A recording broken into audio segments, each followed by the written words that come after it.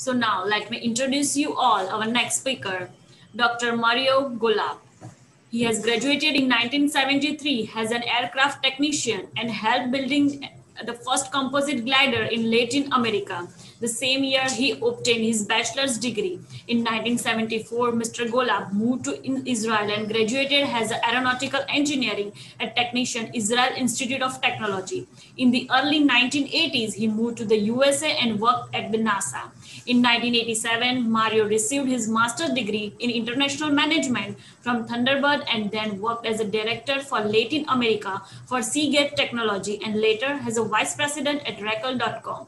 In 1997, after 10 years in various upper management positions, Mario returned to the educational clusters to obtain his Doctor of Jurisprudence degree and simultaneously a master's in intellectual property. After gaining experience at a top US law firm, Mario founded Golab Intellectual Property to offer his combined 40 years experience in engineering, international business, management, and law. He is frequently called to lecture by World Intellectual Property Organization before various universities and government and also by many other organizations. He is registered patent attorney before USPTO and is admitted to litigate at the highest courts of Florida and the USA. He is a member of Florida Bar and various IP associations. So I'll now request him to present his thoughts with us. Okay.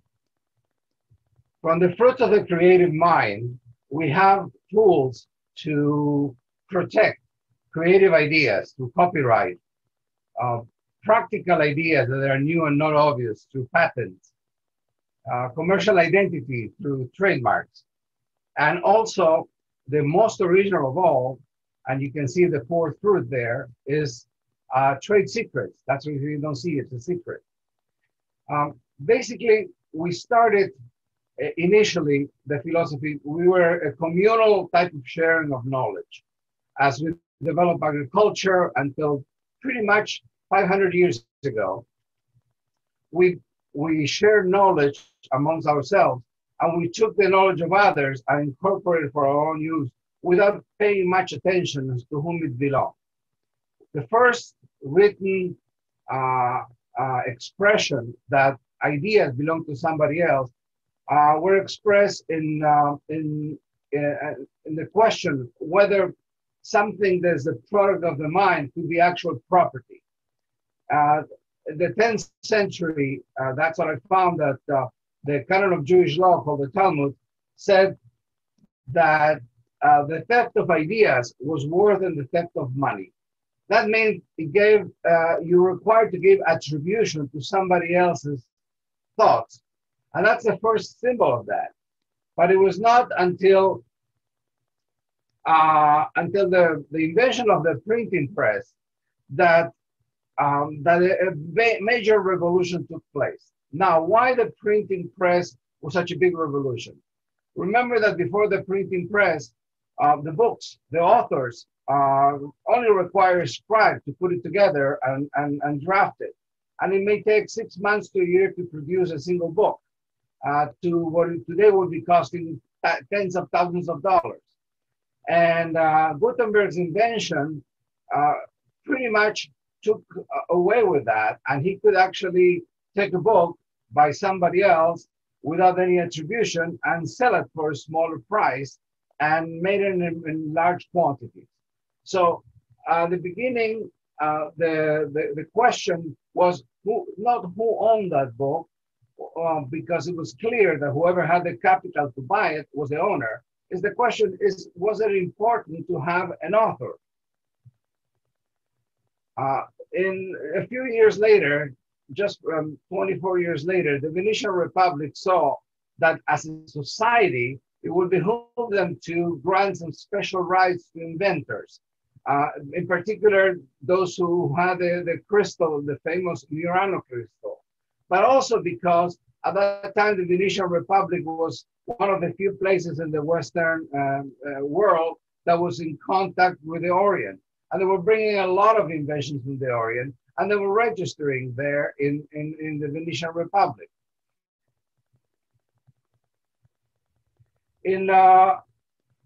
The pendulum swung the other way, and the printing press industry grew up tremendously. And in 1662 in England, they decided that the author was not important, that the society would benefit by having those with capital to print books, printing as much as they wanted.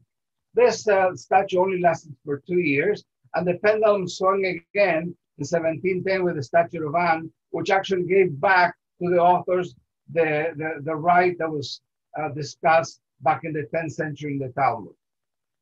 Finally, in 1787, the Constitution of the United States clearly specified that this was a society right, and it was actually owned initially by authors and inventors. But that societal right was limited in time.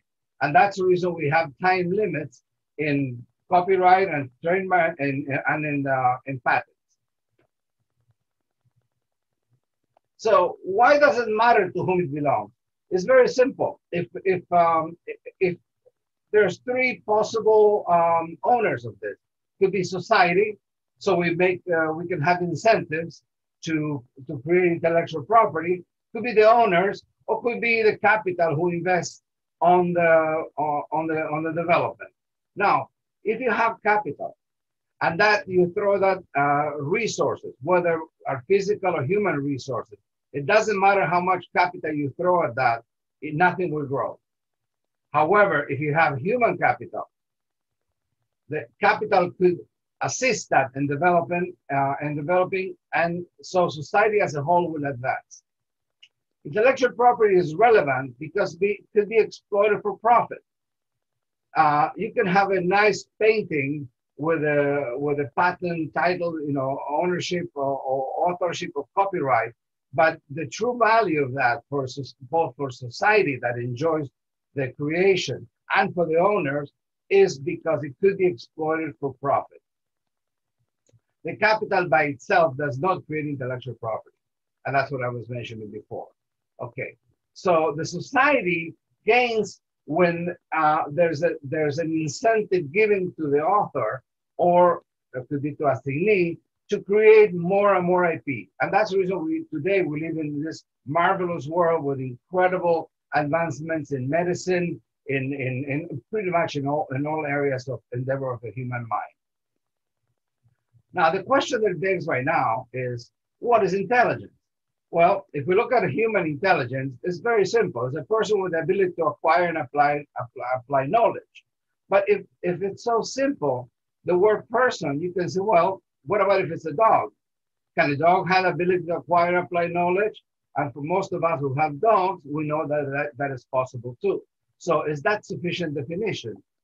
Well, then we'll add something else. Well, the capacity for logic, understanding, self-awareness, learning, emotional reasoning, planning, creativity, all this type of abilities that we today associate with problem solving. But is that all?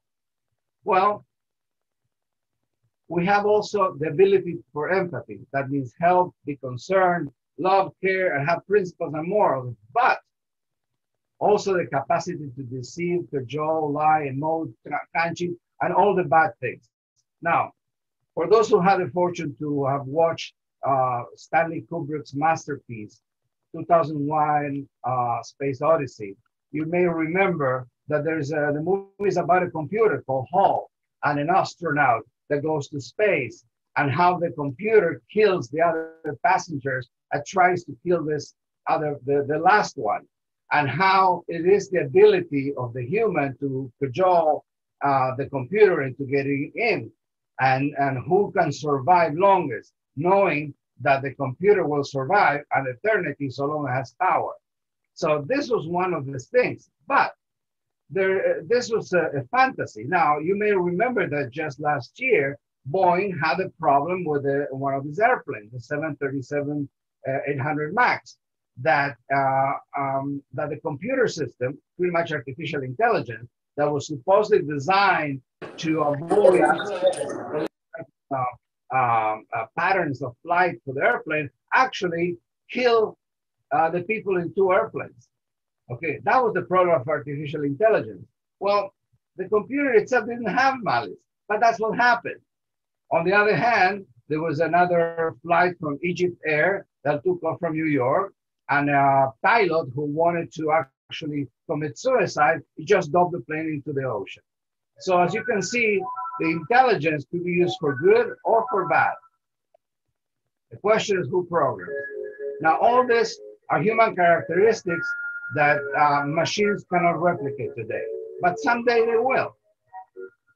Now let's go to the other area. What's artificial intelligence? And this is just a system that performs tasks required from human intelligence. And we can see that, for example, today self-driving cars require visual perception to see who's in front. But at the same time, a car, doesn't matter how sophisticated it is, if it needs to make a decision, for example, car is driving and is driving at high speed, and one of the passengers doesn't have the seatbelt plugged in. So the computer knows that there's a passenger that doesn't have the seatbelt plugged in. In front, there's three people. On the right, an elderly person. On the center, a pregnant woman. On the left, a young child. And the car has to brake very quickly, and it has to make a decision. That is a moral decision. Who are you going to kill? The passenger, the pregnant woman, the elderly man, or the young child? And those are the type of decisions that eventually artificial intelligence will have to deal with, because humans will have to deal with that as well. Any system that perceives an environment and takes its action to maximize its chances of achieving its goal. Now, these are logic goals, okay, that could be programmed in artificial intelligence. Now, creativity is not a random act. Creativity requires the human mind or something that could be programmed to create something specifically. But if you use a computer, the computer becomes just a tool to create. Like we use a brush or you use a piano to create music. In this case, if you use a computer processor to do some creation. However, in the one case, you use intelligence. The second, you use instructions. Are they the same? The instructions will have to be very precise in order to have some creativity. But the results, in the one case, you have a creative work. In the other, I argue, you have a product. You don't have anything creative. Giving the same input, the machine produces always the same output. And that is a product. So it doesn't matter if it's a numerical control machine or you test it or how much you educate, a machine produces a product. Now, where are we standing right now? Because the world has changed so dramatically. Since the introduction of computers in the 50s, pretty much our world was a binary, was ones and zeros. And computers incremented their power as we could increment the capacity of processors to process binary instructions. Now we are entering a completely different world where computers are using quantum technology. Now, briefly, what is quantum technology? It's the probability that something is close to 1 or to 0. So you have two parameters, the parameter of the position of the electron and the probability that is closer to one or another extreme. And that it's a quantum leap. I'm sorry using the same word, but it's a tremendous leap of processing compared to binary computers. Now, why this is important? Because until pretty much 100 years ago, data was manageable. I mean, you could have a large amount of people making calculations like the Russians did to get to space, to Mars, and you can do it without computers. Today, it's pretty much impossible. Even right now, we are in the middle of the COVID-19 pandemic. Pretty much all this research requires managing tremendous amount of data for so many countries to be able to get to some conclusion. And that is done through computers. Is that an invention? That was the question. So the question right now is, who owns the creation? According to law, we discussed previously, the invention is pretty much owned by the author. The question is, who's the author? Is the machine? Is the programmer or the implementer? Is the architect the author? Or is the employer assignee? Well, in the US, Dr. Hall explained it's very simple. The author, or the inventor, is the creator, but an employer assignee could be the owner of that creation. A machine cannot be an owner, and a programmer or implementer it doesn't have the quality of the invention, so it cannot be an owner either. The question sometimes, computers can do marvelous things, but they can do terrible things. Who is responsible? Who's liable? Because can you sue a machine?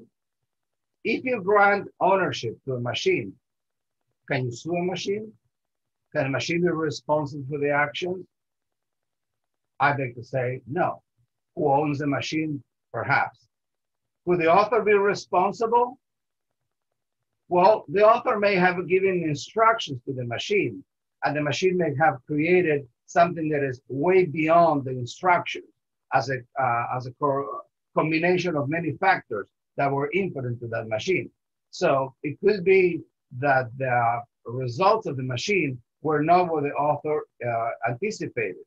So at that point, who is responsible? Is the machine responsible, or is the author responsible? Or is the owner responsible?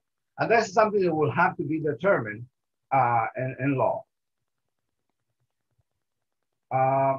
This is an interesting concept. I was talking to my wife, she's a neuroscientist, and she says that a person with high intelligence, with poor judgment, pathological egocentricity, incapacity for love, lack of remorse, lack of any human trait is a psychopath. That's the type of person. I realize that the artificial intelligence machine has exactly the same characteristics because it's only based on logic. It has no empathy. Now, what do we have today as available protection for for artificial intelligence? Well, basically industrial and trade secrets. If you have an algorithm, like a Lempel-Ziv algorithm, today you protect it to trade secret and you license that. That's a compression algorithm for video and other things. Okay, so we can keep doing that, except that trade secret could be reverse engineered, and that's a problem. Now, should we give copyright to the author or architect? And the question to that is the product of the instructions or the conceptual idea only implemented by the artificial intelligence machine, or is the result not contemplated by the author or architect? Okay, so can we get copyright just only to the ideas of the author or architect? If not, we cannot give copyright to the machine. Finally, we can give a patent, but the question, again, who invented? Was the inventor avail himself or herself to a computer to develop a new product and invent a new thing? Or was the machine having a result that were not anticipated previously by the inventor? What all suggests is, and this is a proposal, that we will have to develop some sui generis protection for artificial intelligence. It has not been contemplated, but we have to figure out whether who's responsible, who's liable, who's the inventor, obviously not a machine, but which party in the process will do that. Because artificial intelligence, as the numbers were shown before by my colleagues, they're increasing tremendously. It is applied in pretty much everything, so ubiquitous. The car has it, the refrigerator has it, appliances in general. You get to a voicemail and has artificial intelligence to recognize your voice.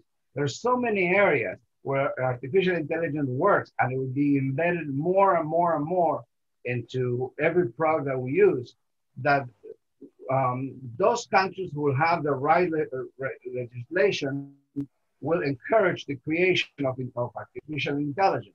So it is very important to understand that perhaps what we have is not suitable, and we will need to have some unique, some sui generis intellectual property. If the results of an artificial intelligence machine are not a product, that means they are unique, then we have to have some protection. If they're repetitive, then you have a product. It's like having a numerical control machine. You put the material there, comes out the same way all the time. Okay, but when you program something and there's some randomness or there's some acquired information that can make a machine take a different decision and come out with a result that is unique and is not it's unforeseen, then you're talking that the machine has done something. And that is the type of thing that we need. So in this case, the author would be the owner of what I believe would be the owner of the artificial intelligence machine, would be the owner of the intellectual property and the responsible for everything. So in conclusion, the area of artificial intelligence and how to protect it is very, very, very, very important. As countries rush for control to these areas, we have to have legislation developed that contemplate this as a unique thing, like we did for plants, like we did in this for VLSI design, by chip design, masks, and for different areas that require specific legislation. And we will require the specific legislation for intellectual property.